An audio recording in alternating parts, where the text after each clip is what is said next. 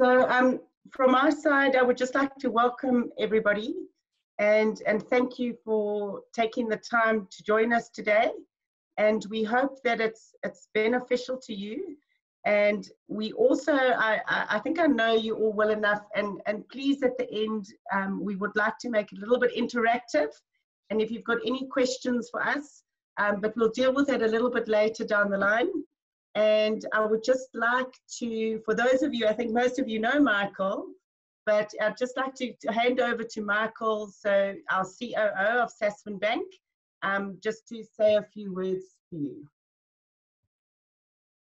Hi everyone, thank you for taking out your time, and thank you for all your support over so many years.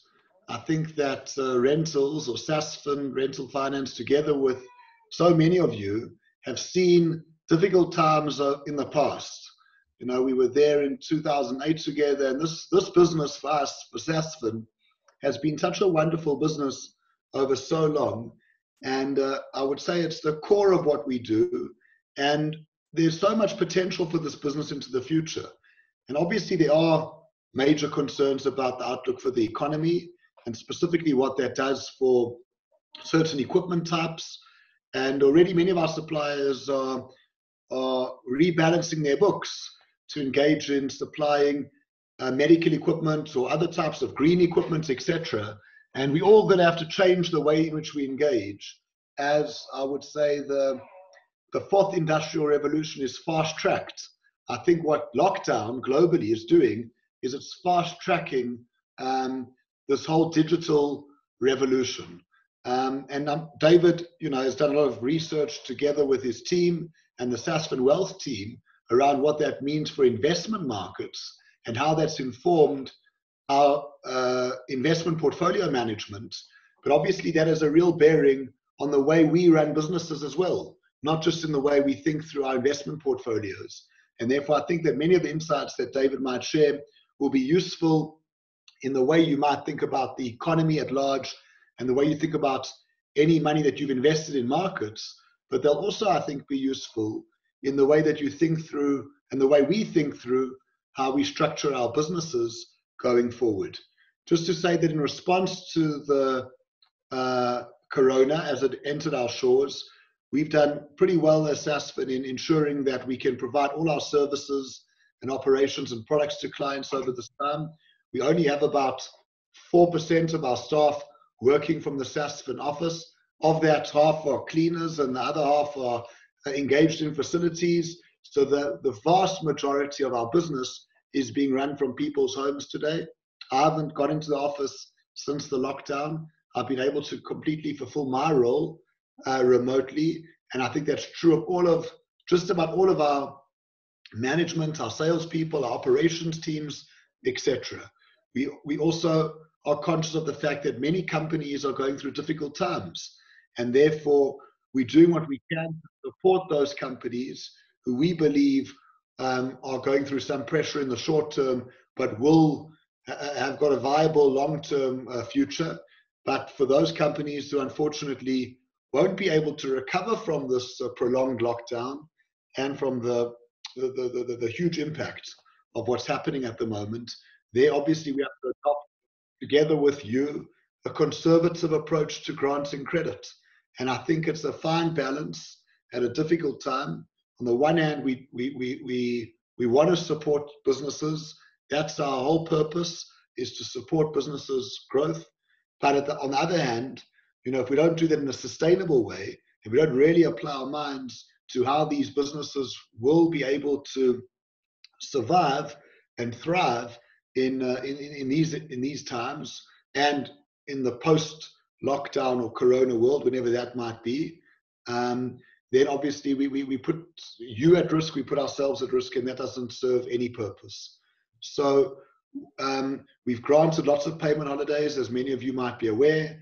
We also have continued to write new business. Thank you very much to all of you for generating new business for us at these very difficult times. And I can't imagine how challenging it must be for many of you in your businesses, especially because a lot of those weren't classified as essential services under lockdown level 5, and there are these heavy limitations under level 4. and you spend so much time building businesses that it's very frustrating, I can imagine, as it is for us and so many of our clients, to be hamstrung at this time. But I think the real trick now is to evolutionize our businesses or revolutionize them, to take cognizance of the digital world that we're entering into in a much faster way. We've implemented DocuSign and other measures, which I'm sure the team will take you through, and then to ensure financial strength and stability at these points, to preserve cash, and to just retain strength, and then to make sure that we do whatever we can to support all our stakeholders, to pay our suppliers as quickly as possible, to look after our staff, to look after our clients. And I think in doing all of that and really focusing on culture, what will happen is that we will emerge together in a much stronger way in the coming months as this situation unfolds. So just a big thank you to the team for everything that they're doing, and a big thank you to David, who I'll just introduce for a minute. He doesn't really need an introduction. He was once called, I think, by the Financial Mail, SA's favorite stockbroker. He's much more than a stockbroker. He's been building a global investment management capability for Sunlyn over the last decade, which has been hugely successful. And anyone who's listened to his advice in terms of taking money offshore in the way in which he's done it has really benefited. And he's got deep insights into global trends, where him and his team spend a lot of time. And we're very grateful for the fact that he's been on these, he normally has many speaking engagements a week. I think with lockdown, he's probably doubled that workload. So David, a big thank you to you. And I'm happy to take any questions, but I'm not going to pause for questions. If anyone wants to raise questions at any point, I encourage you to put those up on the chat, and we'll try and address those as and when. I might leave the call for a bit, but then I might come back on. But on that note, I will hand over to David. Thanks, everyone. Thank you, Michael. The nice thing about engagements is you don't have to travel anywhere. You don't have to find parking. You don't have to wait around. You literally turn on your computer and you can talk. So it's an absolute pleasure. It's very comfortable at home. I'm getting used to this, not putting on a tie, just walking around with, walking around in tackies, sneakers, whatever it is. But just, I'm going to try and cover what's happened in the last few days, as well as where we are. When I gave this talk on Tuesday, so much has happened since then. It's such a dynamic situation, changing direction. It's like the weather, every hour it shifts, and one has to keep up with where it is. As Michael said, we manage money, and my main focus at the moment is where to position ourselves and how to look ahead. Of course, always remember, we as fund managers are looking 5 years ahead. We're positioning ourselves for what's likely to happen in the next 3, 4, 5 years. It's, of course, we're concerned with where we are in the short term, but we're trying to work out how this will affect us down the line. The big discussion at the moment, of course, globally is, do you continue with the lockdown, or do we open up their economy as well? And no one has the answer. Absolutely no one has it. Scientists have the information, and it's, of course, policymakers that have to actually then make the big decisions. It's not for scientists to make the decision. And one of the problems is that you have no perfect information. The information is so imperfect that politicians are struggling with it. And straight after I gave this presentation on Tuesday to other clients, Dr. Anthony Fauci and other members of Trump's medical team actually were in front of the Senate, where being asked offline, of course, or online, sorry, rather than that, there was a Senate interview as to how they saw things, and Fauci came out obviously saying that if they unlocked the economy, on which Trump was giving a lot of pressure, if they unlocked it, there would, the whole situation would become uncontrollable. That's the word he used, uncontrollable. The virus would spread and it would set the economy back. Now, this is not what Trump wanted to hear. And even now, over the last day or so, he's been tweeting against Fauci as well. And Fauci says, I'm a scientist. That's how I see it and that. But it does make things very difficult for him. And I think Ramaphosa is in the same kind of situation. He only came up because there's been a lot of pressure on him to talk. I don't think he's got any, way through this. I don't think they know what to do. They're completely confused. And I'm saying as a politician, it's not their fault. They've never had to deal with a situation like this. Medical people are giving advice on the one hand, and you've got the business community and economists on the other hand, and he has to find a middle path and say what is best for everybody. Where do we go? And that's why for 35 minutes last night he spoke about literally nothing. And I'm not criticizing, I'm just saying nothing came out of it. Just simply he doesn't know. The only time we're going to get the only time things are going to be a lot clearer is when we find a vaccine, and when or we have some kind of treatment for this, for the virus, and everybody feels comfortable enough to go back to work or to travel, to meet friends, to go to restaurants and so on, and to get our lives back to normal. But until then, I think progress on the economic side is going to be slow. Now, the good news is that I think somewhere along the line, there will be a solution. Every few minutes, something's popping up around a vaccine or around a cure or around antibodies and that. But I think what we do know is that the longer we keep our economies locked, the more trouble it's going to be, or the more troublesome it's going to be to get out of this. And that's a worry. And listening to Jay Powell, who is the chairman of the Federal Reserve, I was actually listening to his speech yesterday. And as he started to speak, you started to get that worried feeling, because you knew where he was. Just the body language was so different from other talks that he's given. And what he said, and it was very worrying. He said that the pace at which we've seen this economic destruction is something that they've never had to handle before.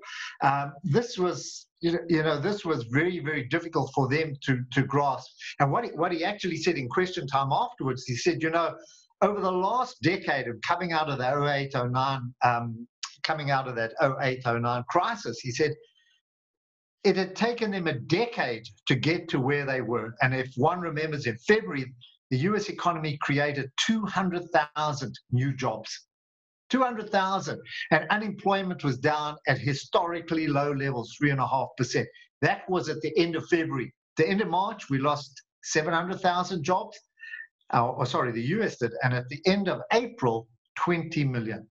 So in 1 month, or in a period of like 6 weeks or on, however many jobs have been created had been lost. And for him, it was a very disturbing sign. I know that we're going to get out of it and hopefully jobs will come back fast, but he was particularly worried about it. What he said is that the people who are losing their jobs, and this applies to South Africa as well, whatever I'm saying for the US is symptomatic of South Africa as well. He said, for the people who are losing their jobs are the ones who can least afford it.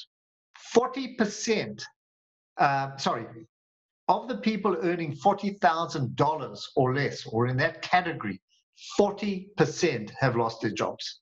So it's a mammoth amount of people, and those are the ones that actually need it most. But I think what concerned him is that, yes, the Fed is always there, but his concern was, as I introduced us, it said the longer this takes, the deeper the recession is, the more difficult it is.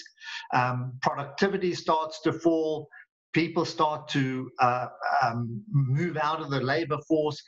The problem is that they start to lose their skills. You lose the skills. You can't find those kind of workers anymore as well. And I think the final message that he made was really pointed at Trump and the administration, the US. He said, monetary policy alone can't do it. He didn't say it in those kind of words, but he said it's now up to the fiscus. It's now for fiscal measures to be introduced. And he said, no matter how costly, it'll be worth it. In other words, no matter how much it costs in the short term, it will be worth it. And, that was his parting message. And that's, at the moment, you've got the Democrats and Republicans battling over this. And the pressure is now on Trump to actually put something in and do it fast. They can't afford to fight and to be partisan about where they are. So I think that's a very important situation as we are. And of course, in the long run, when you say it's going to be costly, it's going to be costly to taxpayers. So expect down the line a lot more pressure on tax. I think the one thing is, remember, we didn't order this. Nobody ordered this. This is not a usual depression or recession. This didn't come because of excesses or imbalances in the system. Normally, when there's an imbalance, when there's overspending, as we saw in 08, 09, this was on the property side, measures were done to try and bring this down, to pop the bubble.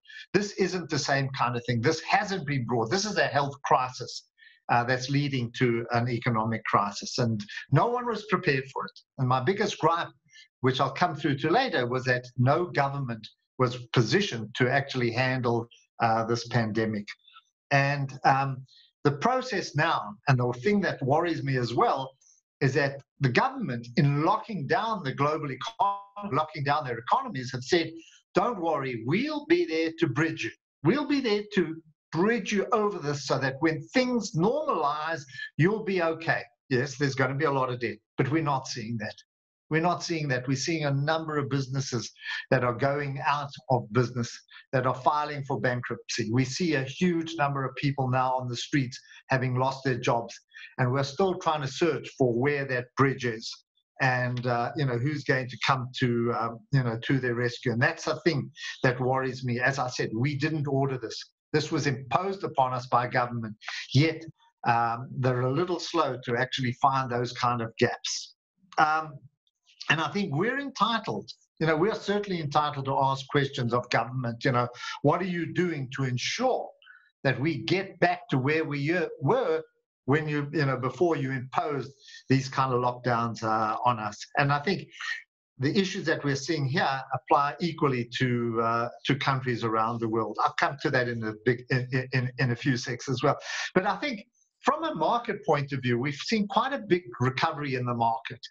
It's stalling now, but the big question is, can this continue? If I look at the S&P, if I look at US markets, at one stage we were down all about 30-odd% from the beginning of the year. Now we're down about 9 or 10%. So there's been a huge recovery, and a similar pattern in South Africa as well. There's been a big recovery from the lows that we saw at the end of March. So in April, there's been quite a fast recovery. And of course, the big question everybody asking is, will the market hold? Can we hold as a result of that? And it's a very difficult situation. And that the one thing that gives me a bit of encouragement, even though we've recovered, and the one thing I asked, everybody said this was the fastest bear market. I mean, markets fell within 3-4 weeks.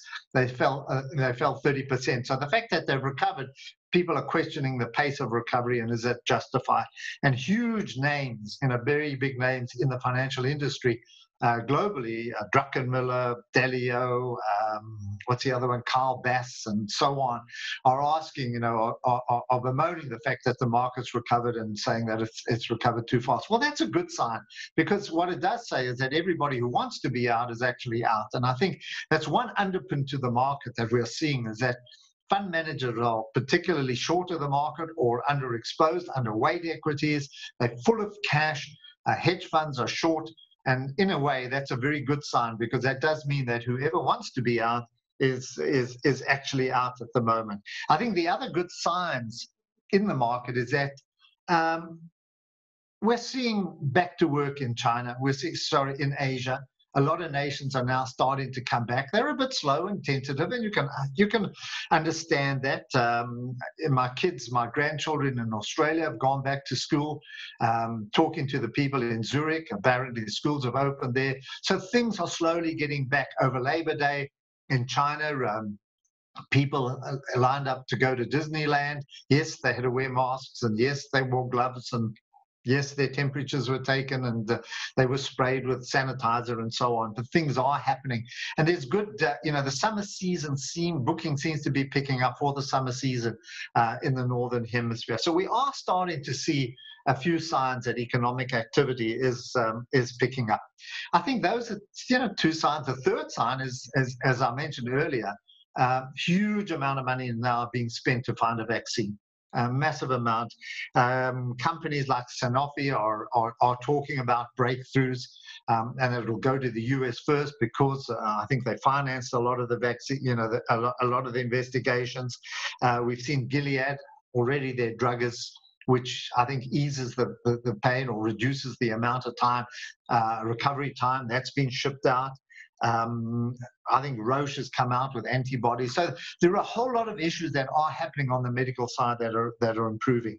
That's a third issue. And the fourth issue, as I spoke about with Jay Powell, governments are going to do or want to do, and central banks want to do as much as they can to get over this hump and spend. They do not want the global economy to go into a depression or into a major recession or a long-lasting recession for the issues that I mentioned with Jay Powell. So I think those are the positive side. It seems gloomy at the moment, but I think we're probably at the worst level of the news as we are now. As economies unlock, slowly things are going to get better. So I suppose this is the bottom of where we are. I think some of the negatives, though, we still have to deal with politics, and particularly in the US, you've got a very under pressure President Trump, who, with the economy failing against him, his whole presidentship is, I don't know, that's the word, presidency, sorry, that's the word I was looking for, is based on the economy. And he's been bragging about the market, the stock market. Those are the big bragging points that he's made. And he's under huge criticism as the economy comes under pressure, but also because of the way that they've handled the economy, the crisis. So he's trying to, he's trying to get out of this, get his popularity back. He's still under pressure. He's still behind in the polls, but he's turning his blame on China now. He's trying to punish them in various ways. Wants to introduce tariffs again. Doesn't want government institutions to invest in China, in Chinese stock market and so on. And this is all a fallback in order to pick up his popularity. But it's not doing any good. I think if anything, it's having the opposite effect. And certainly with China under pressure and with the US economy in pressure, the last thing you want to do is start to engage in a trade war. But looking at the market, moving away from the bad points, what have we learned from this and where are we going to gain? And the one thing that's come out has been the incredible contribution that technology has made to this crisis as well. It's coming through all the time in the various results. Yesterday, we saw Tencent's results. Tencent, of course, that's a company in which both Naspers and Process have big stakes in that. And the results were staggering, way, way above where everybody thought they'd be. Gaming up in the region of about 31%. I can't name the games, but Clash of Clans and I don't know. They're all very amusing for young people. I just find them very difficult to grasp, but nevertheless, a massive increase in participation. Strangely, advertising and the way that people communicate, and Tencent is not necessarily an e-commerce business. That's more Alibaba and that, but still, the amount of the pickup in revenue is quite staggering. And that has filtered through to Naspers and Process as well. Other companies like Netflix, Microsoft, Amazon, Spotify, the music company, music streaming business. And what's very interesting is they're telling you what everybody else is listening to. And it's quite incredible to see, what how tastes have changed, Alphabet, Facebook, and so on. These are businesses that have come out. Netflix, of course, has been the ultimate winner. When their results were out a few weeks ago, they'd increased a number of subscribers significantly, way above where everybody was expecting them to be. And that's translating the market. So even though markets are down and markets are under pressure, companies like Zoom, which we're using at the moment and everybody knows about, up over 100%, Netflix over 30%, Amazon up 25%. So remember, the market is down about 9 or 10%. So these shares are up by that kind of amount since the beginning. Activision Blizzard up about 15 to 20%, which is a gaming company, writes games, Microsoft, AMD, and so on. So those companies have gained significantly and are likely to continue to hold their place. What we want to point out, and what is evident, is that these trends were already in place. It's not as though streaming, Netflix, streaming or gaming or working from home, they were all there before the crisis. What's happened is this has just reinforced and entrenched what is now going to be the way, or it's going to be an indication of the way that we live. 5G is going to, 5G, the cloud. Where do we store all of this? Where do we store all that information that we are, the streaming information is on the cloud. So I think this is not going to be new, and this is only going to increase. Our projections for the next 5 years for data usage is going to be quite significant. I mean, it's going to go up tenfold. So the cloud is not going to go away. Why are we talking about 5G? It just means that this is a tool for faster transmission. And anything related to these areas are going to be the winners that come out of this. So all that the virus has done has disrupted the world economy, or brought it forward, brought this a lot more forward than it would have been in the normal course of the business. But it's not going to go away. There are other areas like that we're talking about that I can't really go into in a great detail simply because of time. But office automation is also going to be a big winner out of this. Rather than have staff have robots that actually process your factory. Globalization is the big talking point as well, or the end of globalization, the introduction of localization. But that was already in place. Nobody wanted to rely on China. And with modern technology such as 3D printing, you could actually print parts in your backyard. You didn't have to have them made in China. So the shortening of those supply chains, again, is a talking point at the moment, but it was already in place. I think that's one big disruption. The other big disruptor is, of course, going to be medicine and health. I think what the virus exposed, and for me it's a massive talking point, is how poorly prepared governments were. And there's not one country that has actually handled this better than the others. I know some of the Asian countries might have been better prepared, but overall, no one has been in a position to actually handle this. First of all, in terms of hospital beds, in terms of staffing, in terms of a plan to handle this. It just seems that the whole thing has been totally uncoordinated and disjointed. It's quite unusual to see this happening. And I think also what's also quite evident is that there's been no coordinated effort by any country. One would have expected the United States to take over, as we've seen with other crises, where they take over the situation and bring bodies together so that there can be a world solution to this, or at least some kind of strategy to address it, where there's cooperation on the drugs, cooperation on the economic effects, sharing views on unlocking and what they find. Not at all. And I think the blame probably goes to the United States, who's always been the leader. And if anything, I think that Trump has shown you, listen, we can blame Europe as well as closing the borders, not wanting anybody to come in and locking everybody else, not only physically, but not only literally, but figuratively as well.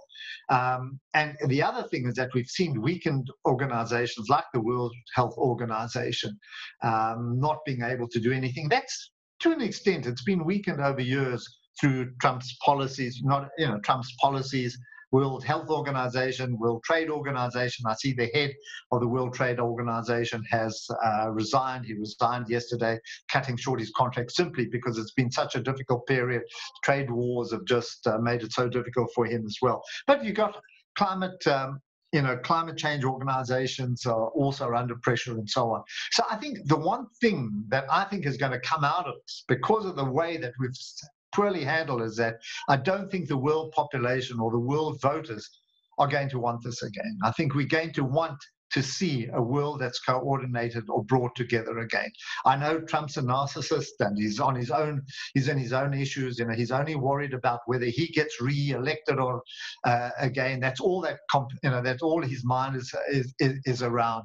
His administration acts slightly better than he does, but it's quite pathetic to watch where America is in this whole organization, and all he's worried about is his ratings and so, and people who accuse him of mishandling the situation. So it's something we have to get over and that. But I think what will come out of this, and the other disruptor, is going to be public health, and just the whole medical profession. I think no country is going to be in a situation where they're caught like this again, where there are not enough hospital beds, not enough equipment, where the population is not covered medically, where people can't go and have the best treatment, where there are not enough medical scientists or staffs or nurses or doctors and so on. I think that's going to come out. A huge amount is going to be spent on public health. Testing has come out on the wrong side.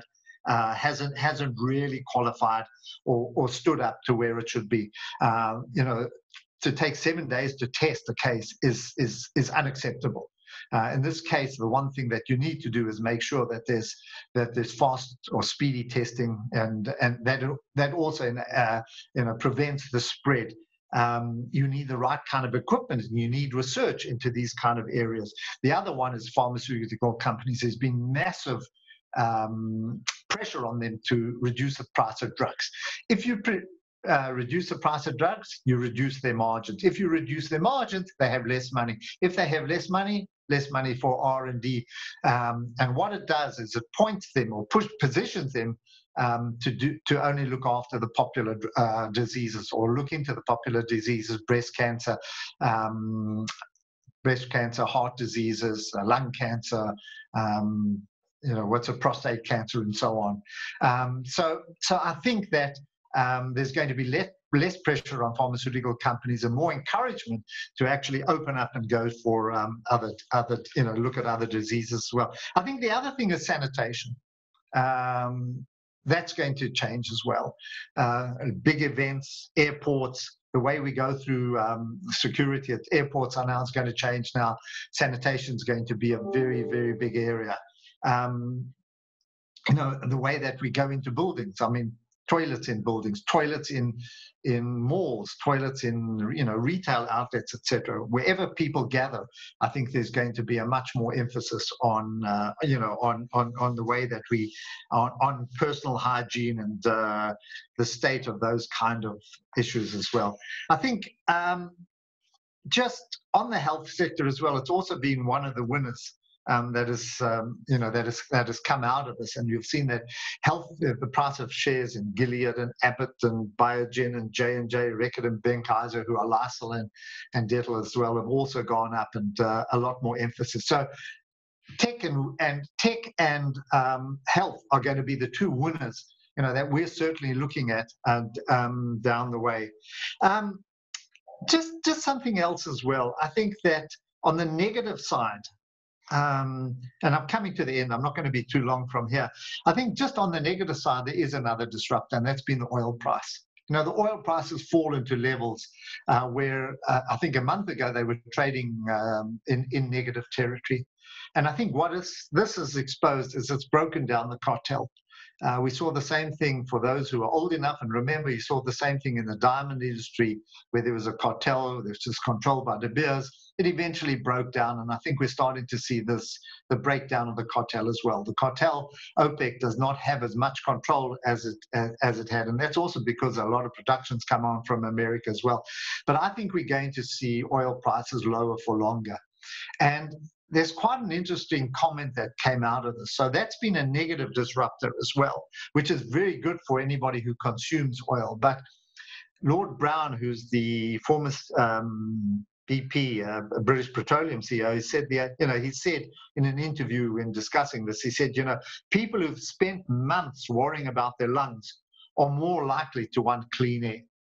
So because oil is down, because oil prices down and become very cheap, it doesn't mean we're going to ignore alternative energy. And I think I'm going to end on this issue as well. The one thing that we're not going to ignore is clean air and the move to what is now called ESG, which is environment, social, and governance. I still think it's going to be a big issue in the lives of everybody. As we come out of this, that means it doesn't mean that you're going to get ESG companies. You're going to get companies that actually tick the boxes. Tick the boxes of environment or climate change, pollution, waste. Are they adhering to those protocols? Social. What's the workplace like? Is it safe? Is there discrimination? Diversity, all those things. What does the board look like? Governance, corruptions, business ethics, and so on are still going to be a very important part of the lives. So I see coming out of this, the three disruptors are going to be tech, medicine, and of course ESG continuing. So I'm going to leave it there. I just briefly on South Africa, where do we fit in a very difficult situation? The reason is that the economy is already under quite a bit of pressure, but I think the big worry is the debt that we're undertaking and how we're going to pay down the debt. It's going to be a headache. It's going to be a very big challenge for us. And the only way out of the challenge, of course, is number one, is austerity, naturally, to become a lot more efficient. And I think South Africa has wasted billions and billions of rands through corruption and through various other issues like that. And I think, on my own part, well, the one thing that irks me every year is how 80% of government departments have qualified audit reports. In other words, are not keeping proper books and records, to put it in simple terms. For me, I think that if we do pull in our belts, if we do start monitoring this, we can save billions. And of course, the other one is growth. Without growth, we're never going to get on this, and that's a major imperative. It's very, very difficult for us at the moment while the world economy is under pressure. And also, from a tourist point of view, it's one area that's always been at the forefront of growth. And without people traveling, that's an issue. But I think those are the areas that we have to focus on. Of course, is austerity, and of course, on the other hand, picking up growth. So I'm going to leave it there. Thank you. I can't see your faces.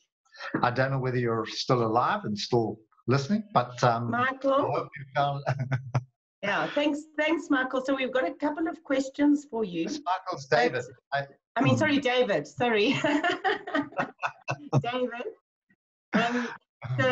But before I start, it's a good thing that Sunlyn and our clients operate in our own economy. We need to know what's going on out there, but I always say we have our own economy. So you're looking confused. No. Regret. Okay, so Mark wants to know. He said, "What is your view on the rand at the end of the year towards it if it remains at its current value? And do you think this would have a positive effect on manufacturing?" I look at the rand literally every few minutes of the day, mainly because I keep my eye on the stock market, and the rand has a big bearing. And when we pull out of this, the rand will improve.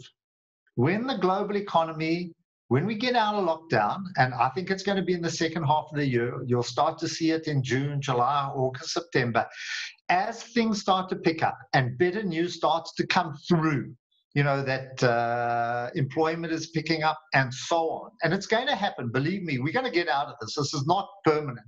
And it's going to come, probably sooner than we think. As that happens, the Rand will start to improve.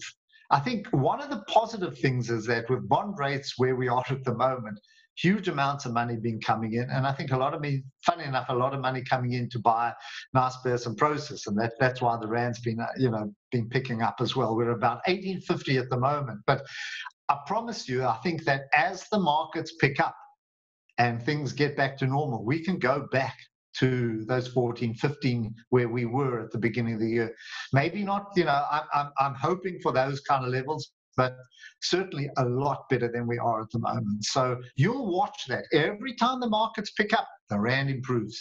When I say the markets, I'm talking global markets. The Rand starts to improve. People start to look at emerging markets. So I think watch that. Watch for those kind of hints or, that kind of data.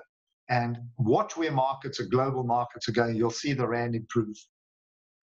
And Michael, it wasn't a question, but as you were talking, why are you calling me Michael? Sorry, David.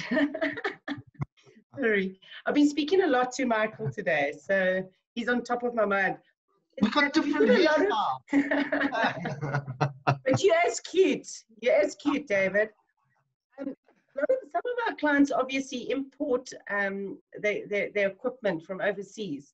So would you recommend for those who are the importers to take forward cover at this time when the Rand is so, or I know I'm putting you on the spot and you can't give advice, but if I give an answer to that, you're going to lose customers. That's okay. It's forward cover is are you saying, is the Rand going to get worse? I don't think so. Yeah.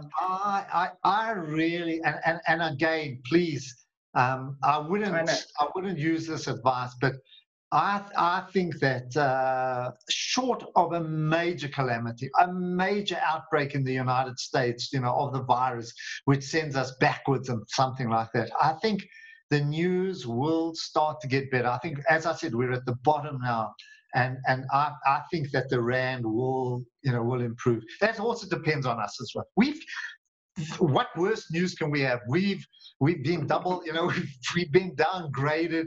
Everything's been thrown at us, and yet we're holding where we are at the moment. So, as a backing person, as a person in the market, I think if anything, it's likely to get better. And this is going to be recorded, which could get me into serious trouble down the line. When you look back, Patrick has just said that the copier industry pricing has increased by 22% already. Sure. Because of the Rand. Mm. Yeah, I would imagine that, and I think they're going to be quick to pass it on to you. That's so sad. And then I've got just another question for you, David. Do you think that companies might move away from having and paying for large buildings in the future and then having most staff working from home? Absolutely. I think in a much more flexible way. I think that's going to be a trend. There's so many different trends that are going to take place. It's hard to cover them all. That's definitely going to happen. That people are going to work. We've seen how effective it is. You can do it, and technology is improving at such. If you have a look at this, and to explain why, I think the one thing is that when we had an event, we would have to book out the hall, we'd have to have caterers, we'd have to do, what's around event, and it's lovely to have people around you. But you couldn't reach a wider audience. Admittedly, everybody's in lockdown, so we've got a captive audience whether they like it or not, and we might not get the same kind of crowds, and we might then have to move it to the evening. But we had for one of our seminars, one of the Sunlyn webinars, we had over 700 people. I mean, where are we ever going to do that? So I think those are the kind of changes that are going to take place. And it's so easy to do it, and it's such a minimum cost. So I think you can translate that into other areas as well, such as, well, if we can do this, why do we need the office space if we can move effectively like this? You only have to meet once a week and go in and so on. So definitely, I think it's going to be, it's going to have a big effect on letting. Yeah.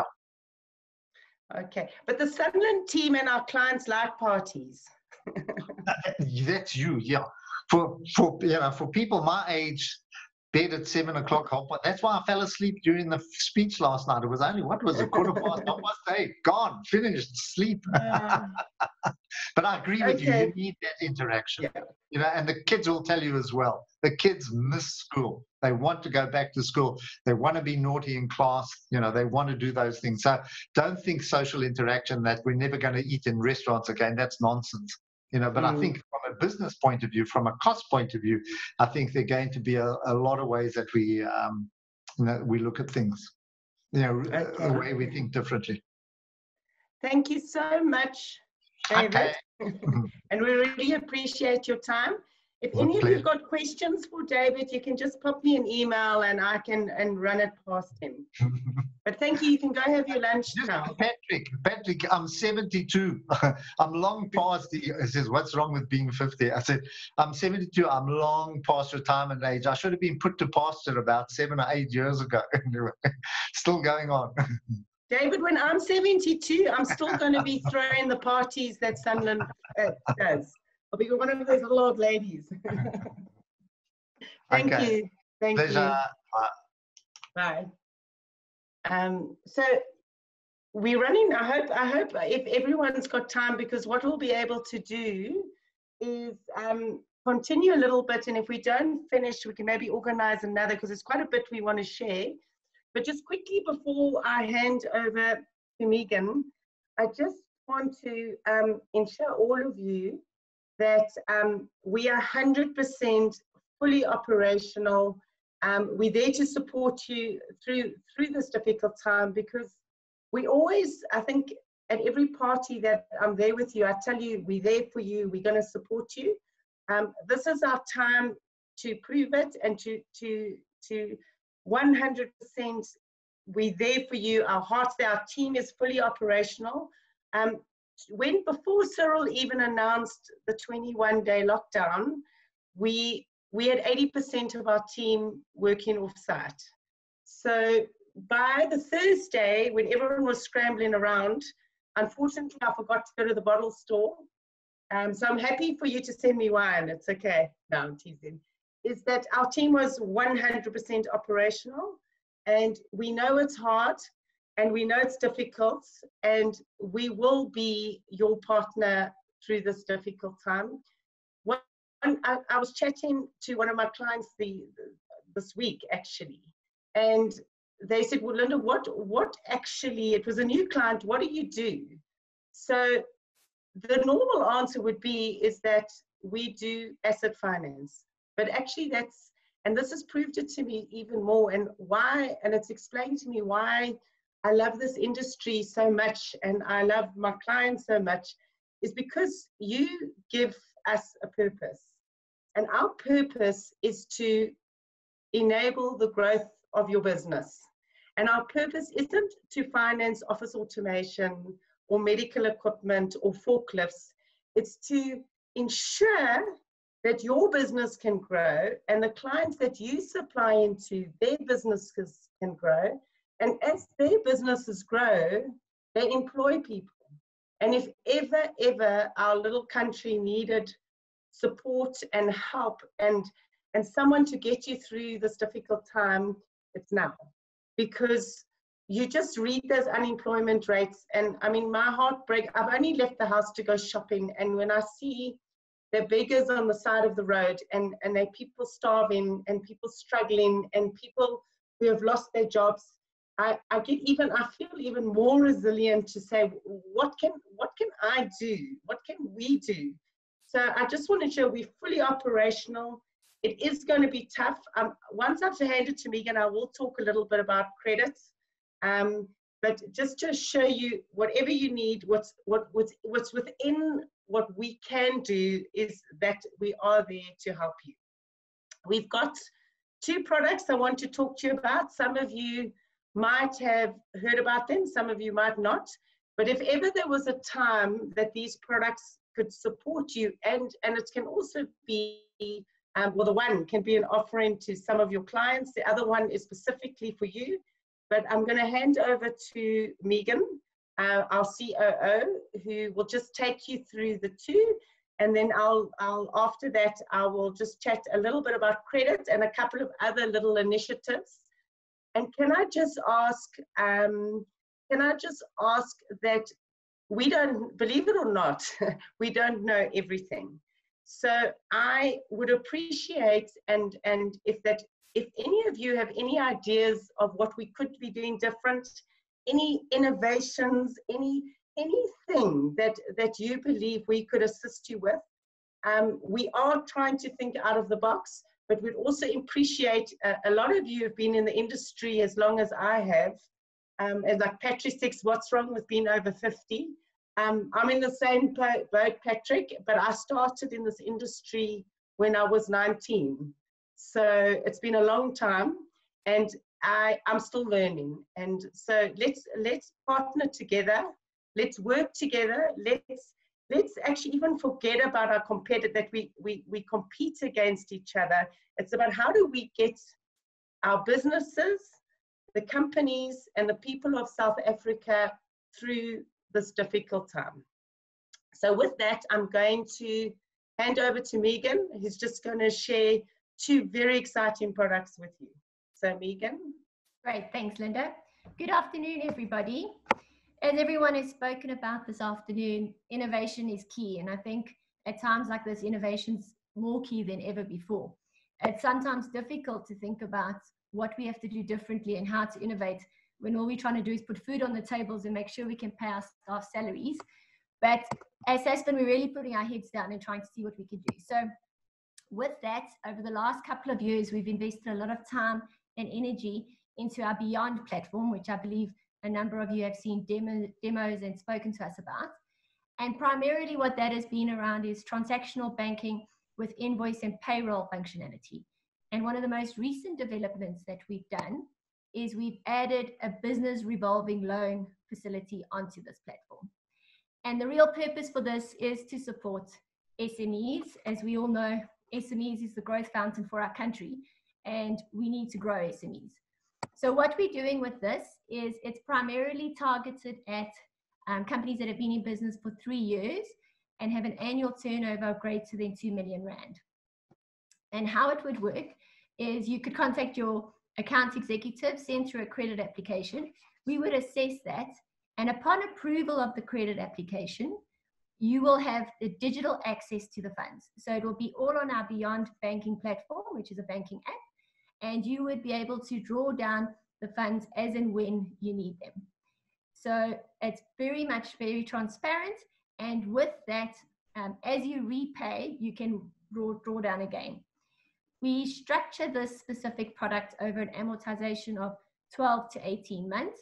So again, it's very flexible in terms of how you would like to structure to support your working capital needs. One of the real benefits that we've seen coming through of the product is that not just in this time, but you can structure the product according to your annual turnover requirements. So if you've got cash flow restraints, say, as most of our clients do in January, what you could do up front is say that every January I'd like to have a payment break and skip that. In terms of this product, we're seeing a large uptake, particularly with our vendors, as well as some of our vendors are actually referring it to their clients. So you can not only look at it for your own business, but if you're speaking to a specific client and you understand that they're needing some sort of cash flow assistance, we can look at positioning this. The next product, which is very much focused at yourselves, which is our suppliers, dealers, vendors, and that is our vendor pre-discounting facility. Now, what the pre-discounting facility is aimed at is supporting you with your cash flow, particularly when you're struggling to get a deal when an asset installed or delivered. I'm pretty much sure you guys have got a number of those deals on your books at the moment with lockdown. And how this would work is you, again, would send a credit application through to your account executive. We would put a facility in place. Once we have that facility in place for you, when you have a specific deal that you are struggling to get installed or delivered, you would then provide us with a drawdown form as well as the original rental agreement. Once you've provided us with that, we would then provide you with that payment as per the invoice. Of course, less any internal settlements that may be required. And then in the future, when that rental then does materialize and we are able to activate that rental, what we would then do is we would activate the rental and pay the rental amount into your facility to bring down your facility amount. So again, as I say, we're seeing a large uptake of both of these products, and a lot of which is seen more so now in these difficult times. These products weren't designed necessarily for COVID, but we are seeing that it would also be a long-term investment strategy in assisting our clients. So please do contact your account executive. And in times like these, it's very important for us to partner and support each other through the growth. So as Linda said, we would love to be getting in our cars and having lunch with you. I do say that Patrick says he wants some love at the moment because they're feeling fragile, but we'll try and do it, give it to you virtually. So if you do have any ideas of other products that you think we should be looking at, we're very happy to do so. And that's it from me. Thanks, everybody. In this time, I wish you, your families, your staff, lots of health, wealth, and success. Thanks. Thanks, Megan. And so basically, in a nutshell, revolving loans and local trade finance to pay for your stock. So I'm sure right now that will be able to assist you. So just let us know. And Patrick, we've got lots of love to give. Yes. And I have to quickly, because I can't talk to you. I don't want to lose because I know people are running out of time. But my children decided to buy me a puppy because they said I'm driving them mad because I'm loving them too much. So they bought me a puppy. So I think at this time, everybody needs love. I'm just quickly, Tony, we are running a little bit out of time here. So I'm just going to quickly hand you to Tony because I think you all know we do insurance, but we've decided we know everyone's got a lot of cash flow restraints. So Tony, if you can just keep it very quick and just tell them what we're going to do on the insurance. Thanks, Linda. I think the camera is on. Thank you for your time, guys, and thank you for attending. We are just relaunching the insurance offering so that we can add value for the insurance as you require it. But what we're also doing now is we're going to be paying commission to the suppliers when they do an insurance deal with us. Will somebody please just tell me if you can see the screen that I'm sharing with the spreadsheet? We can see the screen. We can see it. Okay, so here's an example of an insured deal using a sample of 250,000 Rand on a deal excluding VAT. The monthly premium on that is going to be 373 Rand. And as a supplier, we will pay you on a quarterly basis 380 Rand for that deal, for introducing the insurance to us. The benefit to you is that that cover is in place for the duration of the entire deal.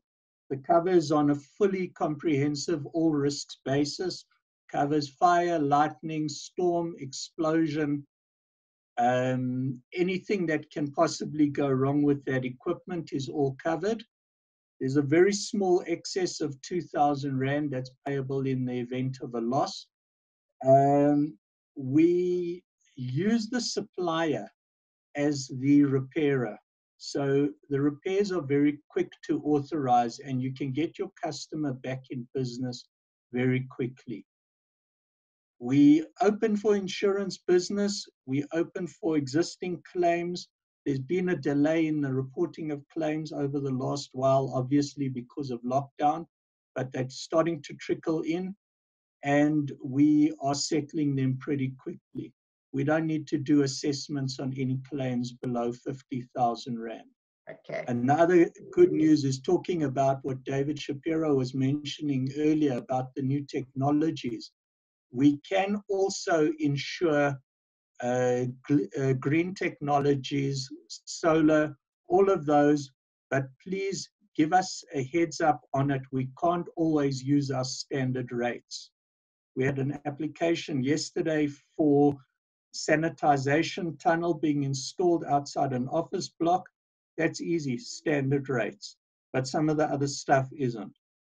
So please just buy in your AE, give me a shout about new business that you're doing, and we can authorize that cover. I will ask the AEs to send out this fact sheet that I had up on the screen earlier, so that you've got it, and please get back to me. Okay, thanks, Tony. You look like you're in the hospital. Where are you? In the hospital. No, I'm in the hospital. You are?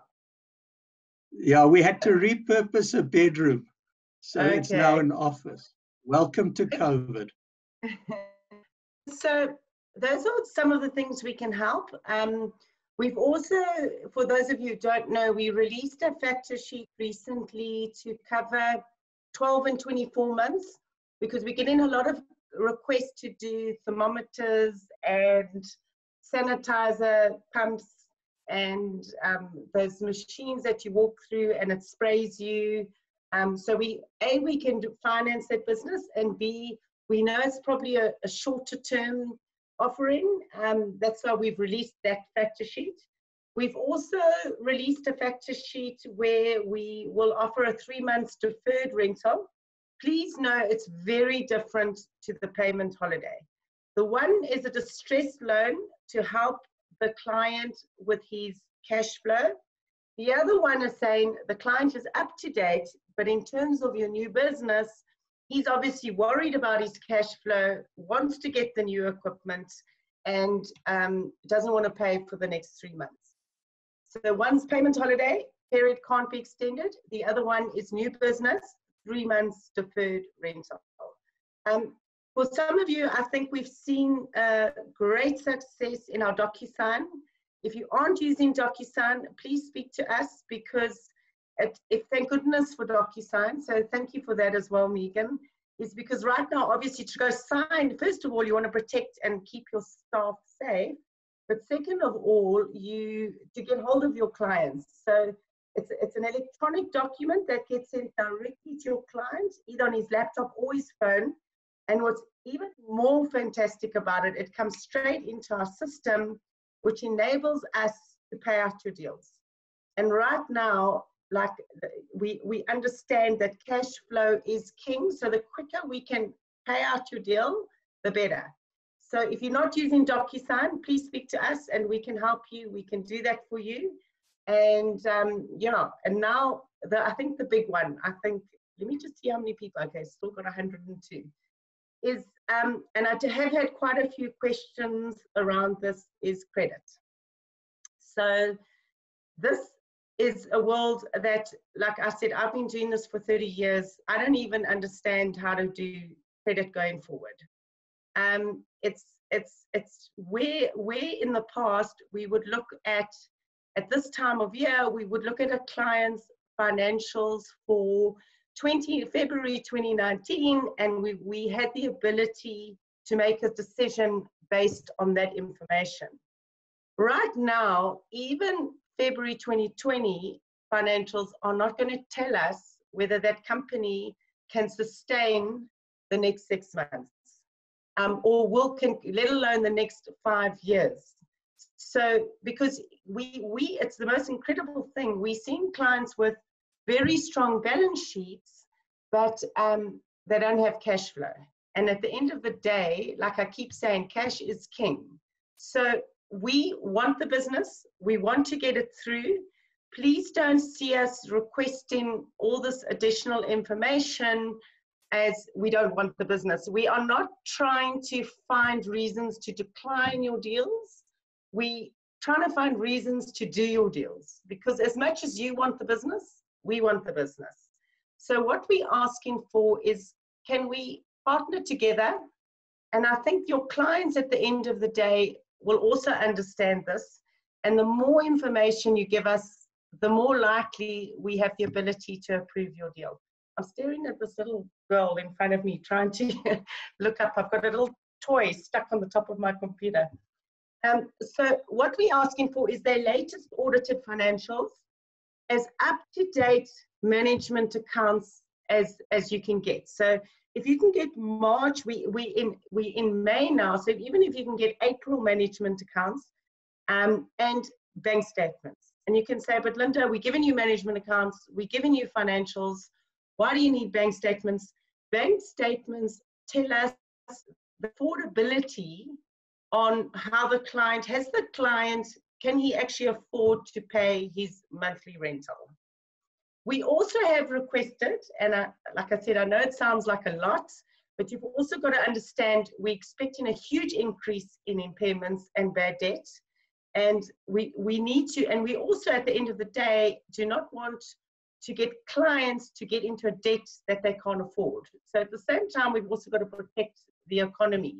So bank statements probably is one of the most important things, because you can actually create a cash flow on the bank statements. The next thing is we have sent out a COVID-19 form. It doesn't have to be completed from your clients, but what you can do in conversation, if you're nervous to give it to your client, in conversation you can say to them, so how has COVID-19 affected your business? Are you an essential service?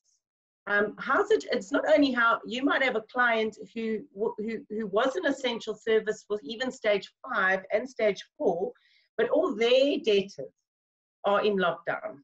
So how are your clients paying you? How's it affecting you? What are you doing? What are you doing to get your business out of it? Are you reducing salaries? Are you diversifying on your equipment? So the more, so you don't necessarily have to fill in that page. We're not going to insist on it, but we are going to ask the question, especially in deals of excess of 500,000, is what is the impact of COVID-19 on your business and what are you doing about it? So I just appeal to you, and we're very happy to give some training sessions. We're also very happy to phone your clients and chat to them. But I'm appealing to you, please don't think that we're just getting difficult, because you've got to understand that client sits on our books from 12 months to 60 months. And we need to know, can they actually survive this? We've seen a huge intake on payment holidays. At this point, we've done over 4,600 payment holidays, and they're not stopping. They're pouring in every day. So let's appeal that we work together on this. We talk to each other, we talk to our clients, and I promise you, myself and my team and all your account executives are 100% looking at your deals every day. I personally have 3 credit meetings a day where we try and turn around. But we're asking you to help us, because if you come in with a deal and it's got February 2019 financials and no information on COVID-19 or what industry, because industry is also very important. There's certain industries that are really affected by this terrible disease. And so let's just I think we already are quite close to talking to each other regularly. So let's just talk and let's hold each other's hands and just get through this time together. I'm not sure, so it was just, if there's any other questions around credit, or if anybody wants to ask anything of me, otherwise you're welcome to phone me at any time. Linda, we have one other question. Yes. Regarding existing clients, will we allow re-signs or restructures where they haven't asked for payment holidays, so thereby extending the period to reduce the installments? So as long as the client hasn't asked for a payment holiday. So we've got very strict, we've been handed down very strict rules from the Reserve Bank and from the Banking Association that we cannot profiteer or be opportunistic for clients that are in distress. So if a client has asked for if a client comes and says, I want a payment holiday, and you say, oh no, I won't give you a payment holiday, but I'm going to give you 3 months deferred and I'm going to reduce your rental, we're actually not allowed to do that. If you've got to give your client his payment holiday and then look at it. For your normal business, and you'll probably get a lot of requests for this. So now a client comes to me and says, how can you help me reduce my payment? But he's not asking for a payment holiday. We're very happy to look at doing a re-sign for that business. If you are re-signing the equipment, it depending how old the equipment is. So if you're on year 4, we can't go and do a re-sign for 36 months, but we could do a re-sign, or maybe for 36 months is generally where we like to play.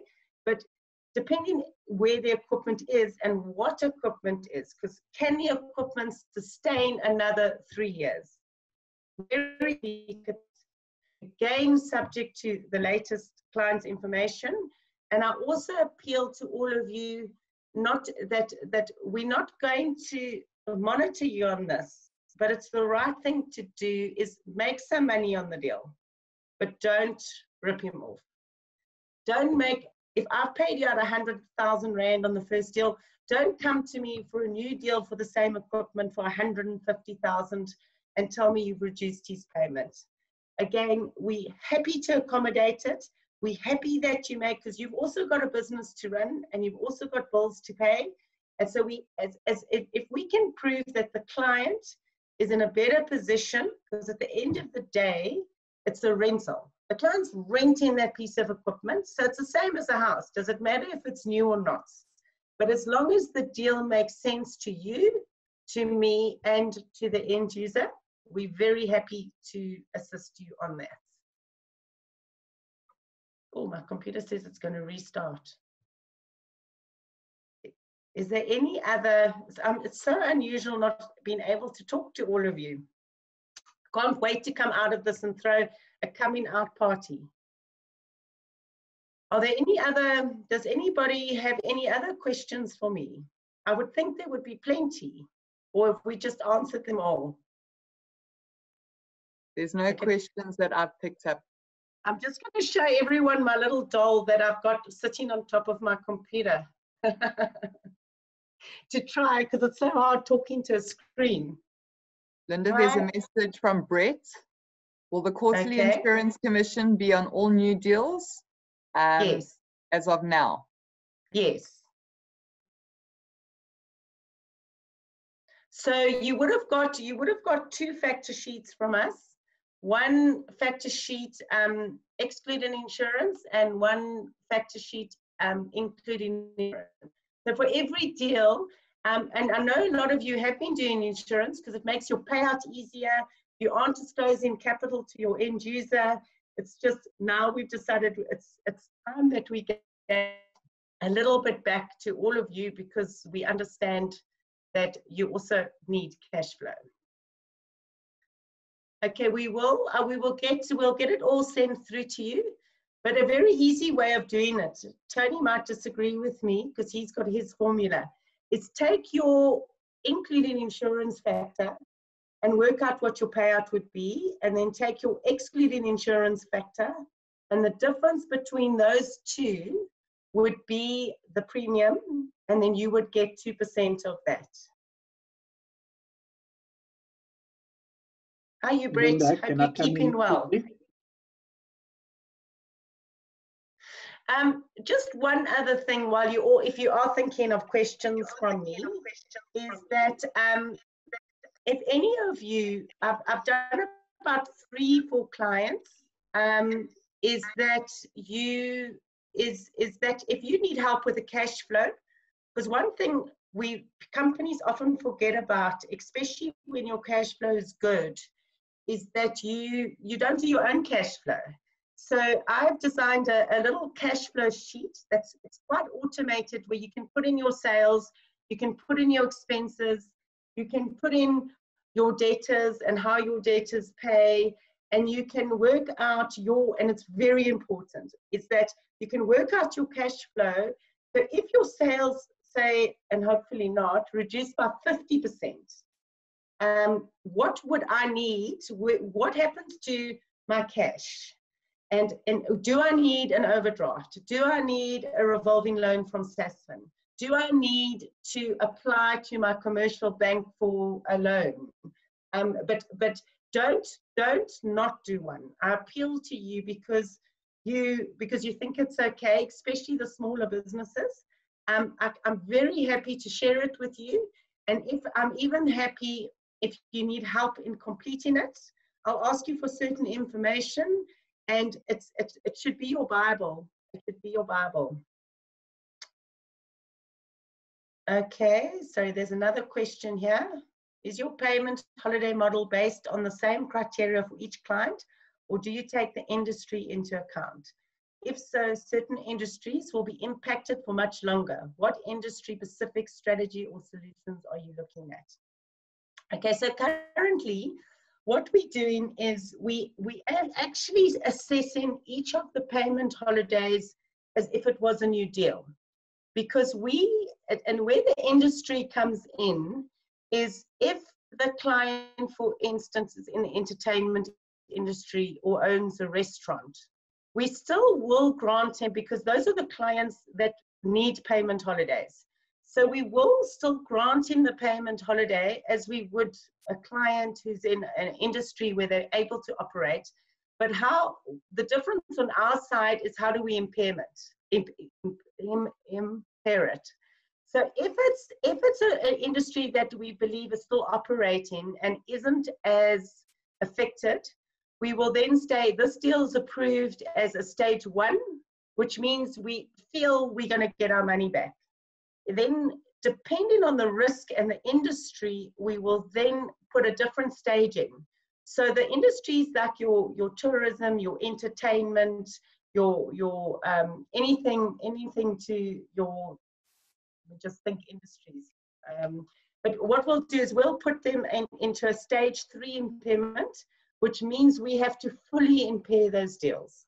So we grant the payment holiday, so it doesn't really affect your side of the business, but it does affect on how I'm impairing those particular deals. So we vet it, and it becomes a stage 1, stage 2, or stage 3 loan. Restructure. Linda, the other question from Warren is, what about finance on software only? Yeah, we can do that.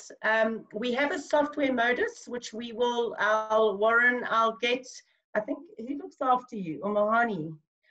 We'll chat to you separately, but we can, we've got a separate agreement for software, and we just need to see that the license is transferable. Alternatively, we've got a loan structure that we can do software, and we would love to do software because I think that's the future. So yes, we can do 100% software. In fact, at this point, we're saying if we can identify an asset, we'll finance it, as long as we can confirm that it's a legitimate piece of equipment and it's accredited and we can identify the asset.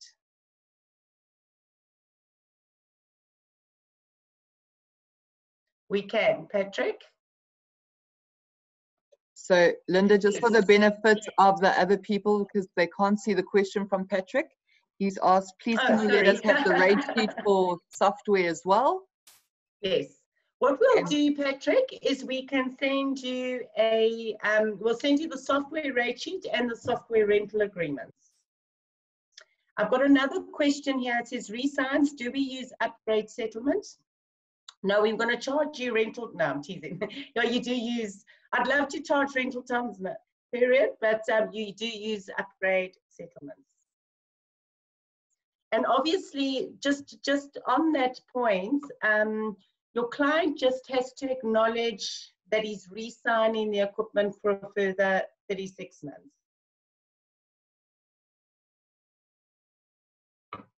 Any other questions for me? You've Linda, got us here. Janine asked a question. I'm not sure if it was answered in the insurance conversation, asking if the insurance commission is only payable if you use the including insurance factor and not when we do the insurance separately on the normal factor. Yeah, you have to use, obviously the answer on that, yeah, Tony? it's using the with insurance factors because it affects the way we, first of all, it's a much lower rate than it would be otherwise. And secondly, it affects how we do the calculations and the feedback. So yes, it's using the with insurance rate loaded in lease I way. can see I've got my Sunlyn shirt. Is that it? I'm sorry, I missed you all so much, and I'm used to you giving me a hard time. Can you please can someone give me a hard time, please? I miss it. No? Okay. Well, I'm sorry we went over, and I'm very happy to do this again, but we are available for you. Just give us a call, give your account executive a call. We are, again, reminding you, we're fully operational from home. I'd love to come to Cape Town. How do I get there, Patrick? Patrick says come to Cape Town. As soon as I can get to Cape Town, I'll be in Cape Town. And I just wish you all to be safe, and your families, and just have, like, I look at myself every day, and I'm in a beautiful home with a big garden. I have 2 beautiful children. I have my husband. I've got food on my table, and I don't think I have to remind any of us, for those who don't, and that we all just, as South Africans, I know we're all a little bit frustrated and a little bit angry and a little bit despondent, like Patrick said earlier, can we just love each other through this and do what we can to assist the less fortunate than ourselves? And there's one thing about South Africans is, we're resilient, but there's another thing about us is, and I know a lot of you really well, I've been going on incentives with you for the last 20 years, is that we do have a big heart.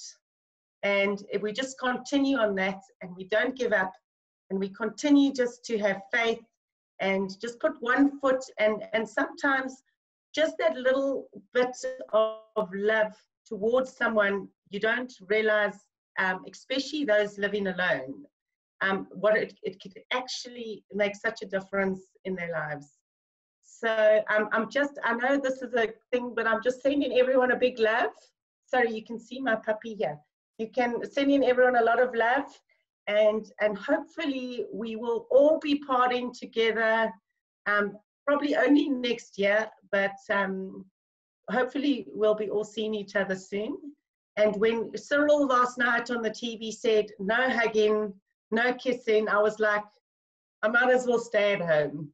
But lovely speaking to you all, and I hope to be seeing you soon.